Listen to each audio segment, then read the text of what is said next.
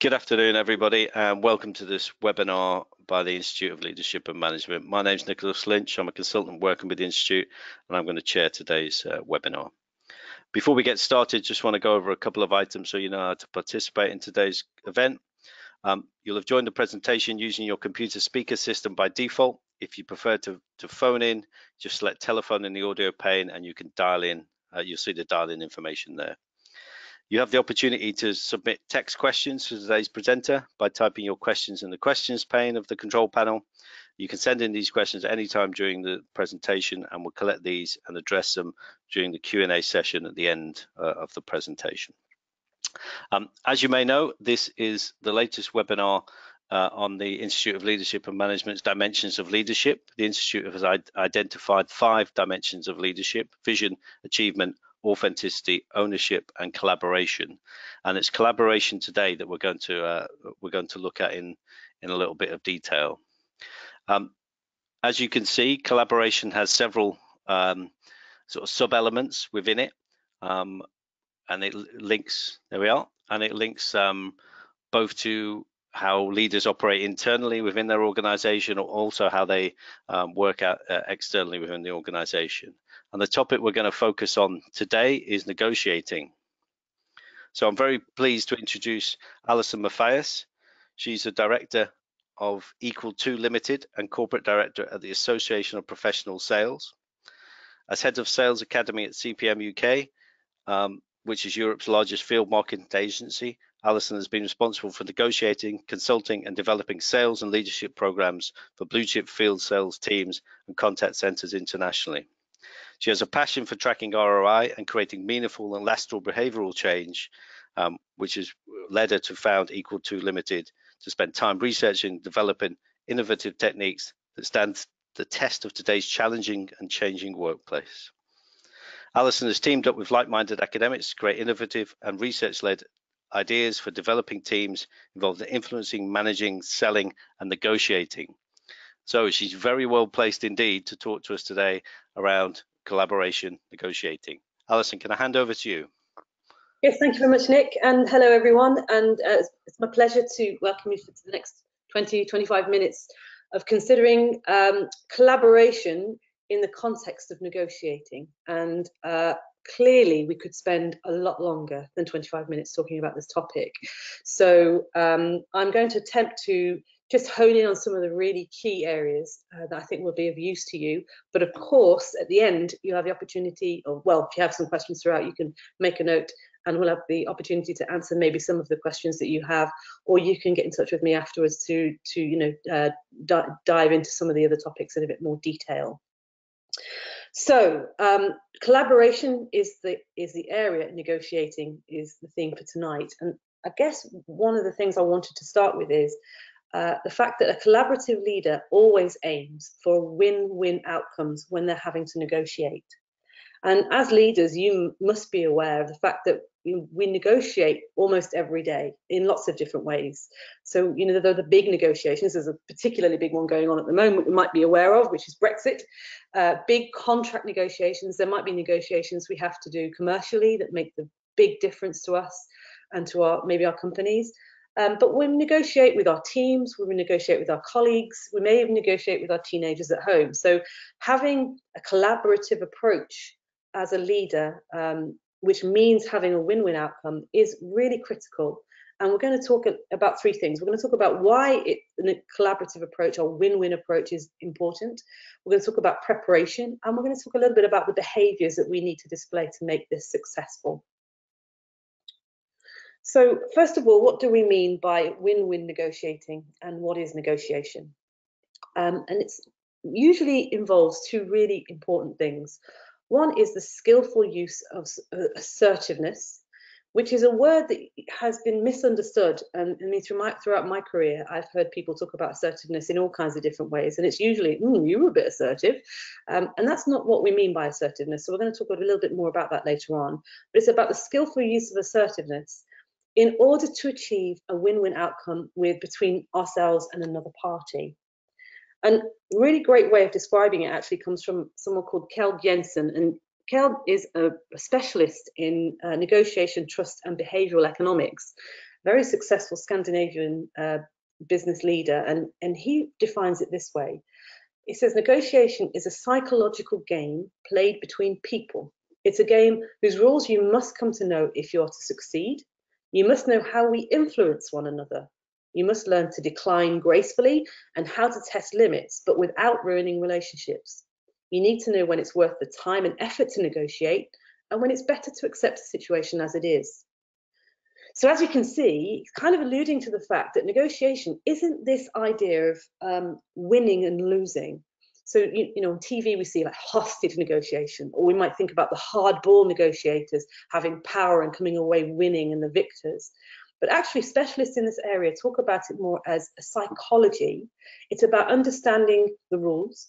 He's talking about being able to influence people. And when we do say no, saying no or declining with grace or gracefully without ruining relationships. And sometimes it's about walking away from a negotiation, or really, do we need to be negotiating here at all, or is it something a little bit more than that as a leader? So we're going to explore that in a little bit more detail. Consider what I just talked about there, which was maybe the more well-known or the old and traditional view of negotiation. Often known, well, we're calling it win-lose, but it's also known as distributive negotiation. Now, distributive negotiation is an approach that kind of assumes that there's a finite amount of resources. So it's a splitting up of the pie. It's we have so much money on the table, we're going to negotiate to see if one person can come away with more than the other.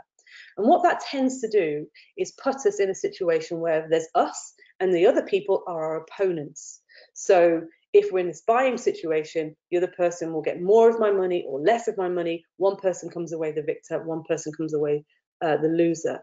And that's where, if we're taking that approach to negotiation, we'll be very much sitting in the concern for what I get out of it or what my team gets out of it.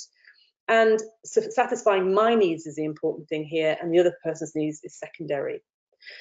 Now, the problem with this form of negotiation in the collaborative leadership environment is that the kind of strategies that we employ for a win-lose kind of negotiation are things, as you can see at the bottom there, like manipulation, pushing, forcing, withholding information, so cards close to your chest, need to know basis, and those types of qualities are not going to be the kinds of qualities that you'll have heard up until now that are useful for someone in a leadership position. So what we have to think about there is the consequences of applying that form of negotiation in your day-to-day life. You see, even if it's a client and we are talking about money, at the end of the day, we probably need to work with those people over a period of time. When we leave the negotiation room or the negotiation meeting, we then have to put those things into effect, and we have to live with that. And what will happen is that if someone comes away feeling like they've lost, they will behave like they've lost, which means they're probably not going to engage in working with us in the way that's going to help either them or us. Unless we are in a sort of hostage negotiation situation, or maybe we're on a market and we're selling something and we never need to see that person again, or we're in a bazaar, maybe that's appropriate. But in today's leadership environment, it's not likely to be the best way to deal with people. What we're looking for is a more integrative approach, and that's the stuff you see there on the right. And that's where we understand that it's not a finite resource we're talking about, that we believe that both sides can win if only we can find a solution that's about value added. So it's not just about money or dividing of the pie, but it's about how we're going to come together to work together so both people walk away with a win. So things like flexible working hours, that's a win-win situation. So someone might say, I need to leave at a certain time. You might think, well, it's 9 to 5 here. I need you to work those 7 or 8 hours. But if you sit down and think about flexible working times or peak times where the employer gets the amount of work and results that they need and the employee are able to suit their needs, then that's a win-win situation. So that's the kind of thing we're talking about. And those strategies or the behaviours involved here are cooperation, sharing information, and this is key really, mutual problem solving. Because actually, negotiation is always a problem that needs solving. And if you have a win-lose scenario, you don't solve a problem, you just shift the problem to the other person. If we're going to work together as a leader or lead a team or work with clients, what we want is to solve problems so that both parties walk away feeling they've got something out of it. So we're not the only people that have come up with this idea. It's been around for a while. In fact, if you've ever read Stephen Covey's 7 Habits, he talks about win-win solutions an awful lot. In fact, he may have even coined the phrase. And he said, with a win-win solution, all parties feel good about the decision and feel committed to the action plan. Win-win sees life as a cooperative, not a competitive arena. And the key there really is that everyone's committed to the action plan. So whatever takes place, everybody's happy to work wholeheartedly in. Just realised I can't actually see the, 1 second. So the other quote here is from Nirmala Reddy, and Nirmala works with emerging economies and has to negotiate all the time as part of her work there. And she says that negotiation is not about one party winning and the other party losing, making it a total zero sum. Instead, 2 or more parties come to the table for a conversation. They discuss their interests and create an exchange to create mutual benefits for each other. So hopefully you're getting the idea that collaborative negotiation is about understanding how to balance what we need with what the other person needs so that we come away with more than we started with and with groups of people or both parties committed to the solution that we came up with. So that's what collaborative negotiation is, and that's why it's so important. And by the way, there are all kinds of studies that, if you were interested, that show that collaborative negotiations and collaborative and trust-based agreements and economies are always more competitive commercially. And even countries who have high levels of collaboration and trust, their GDP is generally speaking higher. So there's lots of studies to show that this, even from a selfish point of view, is the best way forward for leadership in today's business. So the second point was preparing for a negotiation. And I thought I would share with you an experience that I had. Obviously, I've been in lots of different negotiation situations, a lot of them to do with sales and a lot of them to do with contracts. But I think the one that sticks in my mind was a little smaller than that. And that was when, a little while ago, we won a really large project. It was a consulting project with a large automotive manufacturer. And we were going out to all of their dealerships. We had a finite amount of time to get this project done in. And I didn't have a team that was big enough. And so we needed to recruit some more people from the wider business and also some people from externally.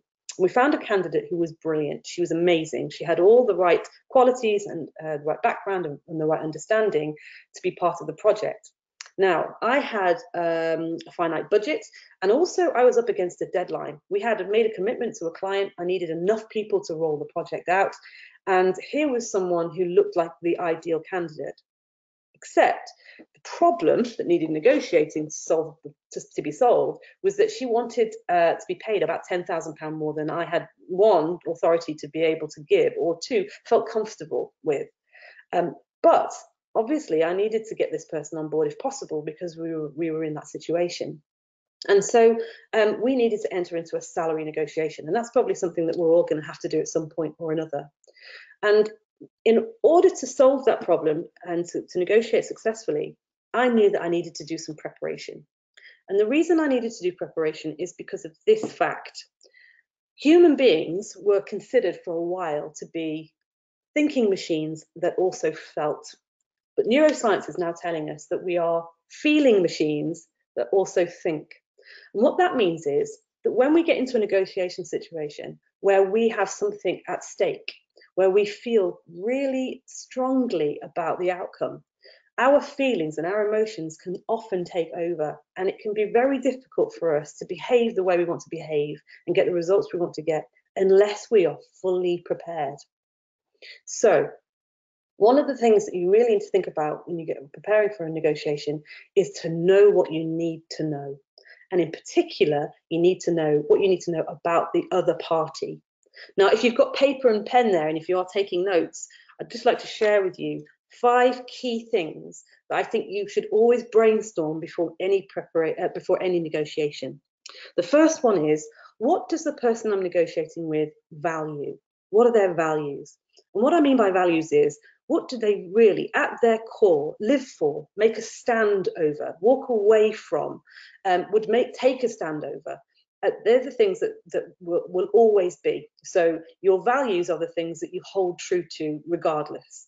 Things like the need for autonomy, the need for growth, the need for honesty, the need for control, things that we value as people. But also companies have values, and the values will vary depending on the kind of company a person is a part of, or the party is a part of.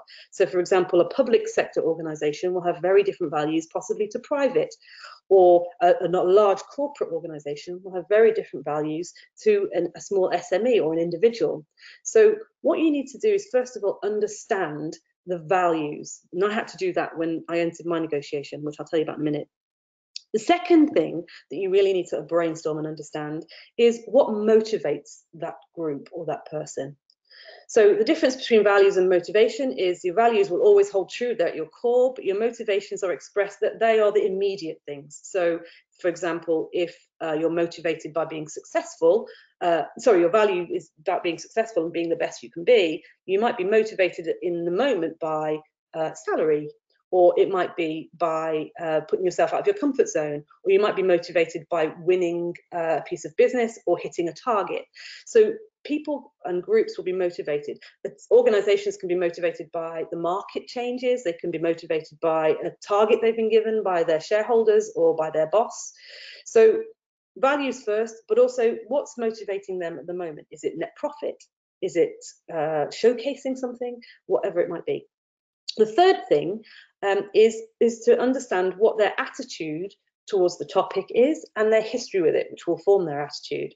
Usually things don't happen in isolation, so you normally come to a negotiation position with some context. So finding out what the context and the journey here and what attitudes that has left people with is really important, because when you put your idea forward, if they have a negative attitude, or they've switched off, or they're closed-minded about a particular area, they might not be able to hear you or accept it or be open to change. But if you understand what that is before you start, you can speak about that and maybe sort that out before you get to the solution. The fourth thing is, what questions or concerns might they have for exactly the same reason? What things do they need answering? What barriers do they need moving? And what concerns might they have about you, about your organization, or about the solution you know you're about to present? So have a think about those things and tackle them up front. And the final thing is, of all of those things, what do they care about the most and what do they care about least? The reason that's important is, if once you've done that brainstorm, you're going to be coloured and biased by what you think is important. But if you're going to be successful in any negotiation and be collaborative with the other person, you need to understand and have empathy for what's important to them. And my final point on that is, try and discuss it with somebody else, just to make sure that you haven't missed anything, and just to make sure that you're not allowing your own emotions and bias to get in the way. So when it says be knowledgeable about the people that you're going to be going into negotiation with. The next thing, of course, is to be knowledgeable about yourself. What is it I want? What is my clear goal? What is my objective? What would I ideally, best case scenario, want to come out with? And what am I willing to give away in order to get there? I need to understand also what my weak areas are, what my disadvantages are. So for example, with the salary negotiation I was getting into, I needed to understand, first of all, what was important to my candidate, but I also needed to be aware of the fact that I was under pressure because I had a time deadline, and I also had a budget deadline, a profit deadline, and I also had a team I needed to make sure that they were able to gel with. So my weak or my disadvantage here was I was kind of on the back foot, and so I needed to be upfront and honest about that. But I also needed to be aware of it so that I wasn't put on the back foot if it came up in the conversation. So know what the other party wants the most, know your disadvantage, know what you're happy to give away in order to get what you both need, but also understand what your walk-away threshold is. So if it gets to the point where they won't budge or it just isn't solvable, you need to understand at which point you can walk away from that negotiation and maybe revisit it another time. And maybe you need to go away and think about it and get more creative and come back to the party. But what you don't want to do is concede something that's really important to you. And if you haven't done your preparation, that might take you by surprise. So preparation for negotiation is really important. Now, when I spoke to my candidate, what I found was actually her values were growth, but her values were also about the view of her community and her family.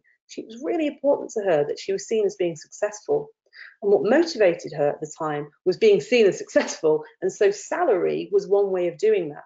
In actual fact, the concerns she had was stagnating and not moving forward in her career and not taking a step forward in this new role. And so what I was able to do in my prep, we just had a coffee to talk about that, and I found those things out. What I was able to do was give her a little bit more salary, but then at the same time help her to get onto our company scheme that gave her some accreditation and some education with a qualification at the end of it in her particular area that meant that her time with us was going to move her forward in her career. And with that, she was able to happily accept a slightly less salary than she'd come in with. And it was a really great win-win for us. And she was brilliant. So we talked about what collaboration is, collaborative negotiation is, and we've talked about the kinds of preparation that we need to do. What about the way we need to behave? So when we're in our win-win, negotiating for win-win conversation, the way we come over as a collaborative leader is critical for the outcome. And there's a whole heap of things on the slide here that are really great pieces of advice. But what I would say to you is that you need to make sure that you treat the other party with dignity. At the very beginning, we talked about declining gracefully. The way you do a thing is going to be so much more influential on your outcome than what you're doing. So you could be saying no, or you could be saying, actually, I really can see that you've done a lot of thinking in that, and you've really put some thought into your proposal. And I absolutely understand where you're coming from. Unfortunately, at this time, that's not going to quite meet our objectives either. We might need to do a little bit more work on that. So you can just say, no, that's ridiculous, or you can say something that really gives people the feeling that you can still work together to come up with a solution. So a couple of things here. Be empathetic. So that's doing that work around understanding who the other person is, but approaching the conversation in a positive and optimistic way. We're going to sit down today and talk about a solution that works for both of us. Questioning obviously is really important, but with questioning, guys, you really need to listen and listen between the lines. So what is going on here? What is it they really care about? Listen out for the values, listen out for their motivations, and make sure you test that you've understood them before you move forward into the next phase of negotiation. Because unless you're both on the same page, whatever you agree in that meeting isn't going to become successful later on. Also, if you've identified any thorny areas or any weak spots for you, or anything that's complex, then try and deal with those things first. And the reason for that is once they're done, then the rest of it can really can move quite quickly. But if there is an elephant in the room, and the likelihood is they'll know about it too, then anything you discuss ahead of that isn't really going to be solidly agreed, because people in the back of their mind are going to be thinking about this complex issue. So get anything difficult or complex out of the way first. Establish your terms and conditions. For example, with the salary negotiation, we made sure that she understood that there was the terms for that, how long it was going to take, and what we would want in terms of tenure, what we would need from her in return, and the amount of time that she was going to spend at work doing that work, and how much of the time was going to be in her own time. So making sure that you get into the details so everyone's clear and everything's out on the table. Treating the party with respect obviously goes without saying, but this is a really important point. Win-win negotiations are about long-term relationships. If you come in with a win-lose solution, you might win temporarily and you might benefit temporarily, but long term you won't, because people won't come back and work with you again. Your reputation will be tarnished. If you're collaborative and you take time to do this properly and make sure the other person walks away with something they need to, the long-term relationship will pay dividends, not only between you and that person, or that you and that company, but in the way that they speak about you to other people. And in any negotiation, try and walk away with a consensus. Even if that consensus is we're almost there or we're partway there, but we need to come back together and again and discuss this in a bit more detail. And of course, just on that with behaviours, once you have walked away, make sure that it doesn't fall down at the last hurdle. So if you're leading a negotiation with somebody, then making sure that what happens beyond that negotiation meeting is still going to reflect on you, and it's still going to come under your leadership. So make sure that if somebody else is involved, so you have other stakeholders in the game, that they understand not only what you've agreed, but why, and why that's a benefit to you and them, and why the win-win solution is so important. Make sure everybody knows what they need to do, so their responsibilities are clear, when they're going to do it, and what they're going to need is also laid out, and that you make sure that you keep tapping in and that you keep monitoring that process right the way to the end, because as I said, it's your reputation and your leadership on the line beyond the negotiation, because you were there at the beginning. So the other thing we said at the beginning was assertiveness was key. And just before we finish, I just want to spend a couple of minutes talking about assertiveness, what it is and what it isn't. Christy Hedges talks about assertiveness being a quality commonly associated with leadership. As professionals move through the ranks, they're assessed for their ability to confidently state opinions and ask for what they want. When they aren't doing so, they may receive feedback that they don't show leadership potential, are too reserved, or lack executive presence. So she gives some key clues really to what we mean by assertiveness. She talks about it being confidence, so the ability to confidently state an opinion and to ask for what we want. And it talks also about presence. Now, the dynamic for assertiveness and its role in negotiation is this. If we get into a situation where, especially if something's at stake, and we want to come out on top, but also with the other person making sure that they walk away with value, we can't afford to be either passive or aggressive. But they're the opposite extremes of behavior that we find when we're in a negotiation situation. So if you're passive, we give away too much in negotiation, or we give away the control of that negotiation to the other party. It's a lose-win to them. If we're aggressive, what happens then is we feel we're losing, and therefore we start to become controlling and bullying. Neither of these approaches is going to give us the results that we need.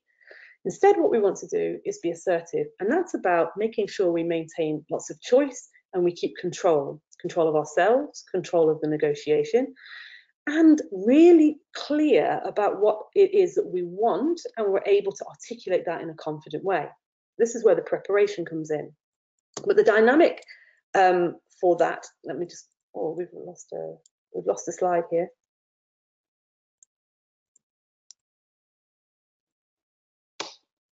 Okay. So the dynamic for that is often in a quadrant. So I think we're going to have to skip that part. But the assertiveness element of this is really important. If you are making notes and you were to draw a quadrant on your piece of paper, and at the top you have power and I win, and at the bottom you have submissiveness and I lose, and on the left you have cold and on the right you have warm. Inside of these quadrants, you will see that on the top right-hand corner at the top, assertiveness is where you are in power, but you're being warm, and it's an I win and you win scenario. And because that slide has now disappeared from the deck, and I don't know why, I'm going to offer that out to the rest of you to have a look at in the future. But the point being is, if we're assertive, we're making sure that we stay dominant and powerful about our stuff, but that we keep an eye on making sure that the other person walks away with all of their needs met as well, and that we take control of making sure that they do get what they need, so that when you walk away from that negotiation situation, both parties are committed to the outcome and you can work together for a mutual benefit. So, final thoughts on this from Shira Prosak. While there are many factors at play in negotiation, two of them have the greatest impact: preparation and communication. Balancing the two will set you up for success. When you head into a negotiation, knowing that you're prepared, you're able to communicate more freely and with greater impact. So make sure you prepare for your win-win negotiation, otherwise you will be on a back foot and you won't end up behaving the way you want to. And make sure that the way you communicate is with respect and with a clear eye on both parties getting what they need. So if you need any more information on any of this, there are references here in the pack, thank you so much for your attention. Great. Alison, can I just throw out two very quick questions to you? Yeah. The first one is, you've talked a lot about win-win, but is it really possible to have a situation where both parties equally win? Isn't it inevitable that somebody is winning more than someone else?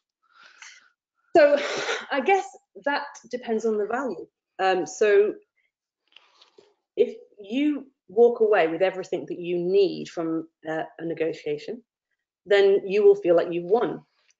If it's a finite amount of resources, like I said to you before, if you're in a haggling situation, even then though, what we need to make sure is that we understand what the other person needs. So a win-win scenario is when you feel like maybe you've got the deal and you've got it at a level of profit that you can live with, but the other person has walked away with a good deal and a really great feeling about you, and therefore in the future you might get you'll get repeat business, and and everybody wins. So it's a bit like apples and oranges quite often. So I would say that yes, somebody might come away with a slightly better deal, but so long as the other party feels like they got a good deal and they want to work with you again, they're committed to the outcome, then both parties have won. Okay, and just a quick second question, sort of follow up, is you talked a lot about preparation and the things that we need to think about and so on, but so much negotiation is sort of ad hoc. Yeah, it's in the moment. It's a daily one. Somebody's put here, negotiating with children, which you mentioned. Yeah. Is it really possible to prepare for a lot of negotiation in the way that you've suggested? And maybe linked to that is, are there certain skills we should be developing in order to do it? Yeah, absolutely. So with both children and also as leaders, when you have direct reports, for those day-to-day negotiations, it is about doing the groundwork all the time. So what we would say in terms of developing your skill set as a leader, your levels of emotional intelligence, which is know yourself and know the other person, is critical. So getting to know values of the other person, getting to understand what motivates them, and being able to manage your own state so that you can listen to someone and understand where they're at is critical. I mean, there are loads of different ways you can do this. There are, so for example, insights or Myers-Briggs are great frameworks if this is something you want to develop. I would also say though that just make sure you spend time getting to know the people that you work with and negotiate with regularly. In the same way with the kids, making sure that you spend time listening to how they really feel about things, who they are, where they might be different to you, means that in the moment those negotiations will go better. There's no shortcuts, I'm afraid. If you come out with a good outcome in negotiation and you haven't done that preparation, that was probably luck more than it happened to be quite similar. But that day-to-day interaction is sort of preparation, if you see what I mean. You sort of preparation. Yeah, absolutely. So when we talk about leadership, people management and leadership, it's about regularly setting aside time, not just to talk about the job or the task, but and talk to your team about who they are and what they care about and what's going on with them. And understanding, making a note, literally writing down, right, so they're motivated by being with people, they're motivated by growth, they're really demotivated when they have to do a lot of detailed work, so I have to make sure that we manage that element of them, or whatever it might be. So it's really important to do that all the time. Okay, great. I'm afraid we're out of time, or we've run out of time. So just really thank you for taking us through your presentation and answering our questions. And thanks to everyone who submitted a question. Sorry we didn't get to all of them. Just to remind everyone that once this webinar is finished, you will receive a link where you can give feedback to on the presentation. So it'd be great if you can complete that. And also within the next day or so, you'll receive a link to a recording of the presentation, so you can review it again and also see in more detail the reference slide, for example. So I'm going to close the webinar now. Thanks everyone for dialing in, and I'll wish you a very good evening.